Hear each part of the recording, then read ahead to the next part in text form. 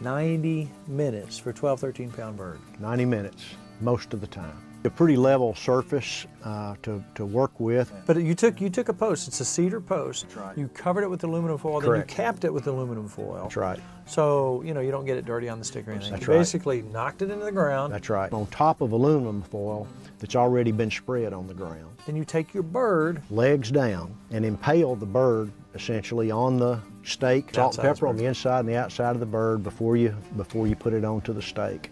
Get the charcoal ready, put the charcoal on top of the one layer on top of the can, pile the rest of the charcoal around the perimeter of the can and let it cook. Come back 90 minutes later and see what you've got. And when the 90 minutes is up, you can very carefully pick the can up off the turkey and see what it looks like. Stick a thermometer in there and get yourself up about 165 or 170. And 90-minute outdoor turkey? 90-minute outdoor turkey.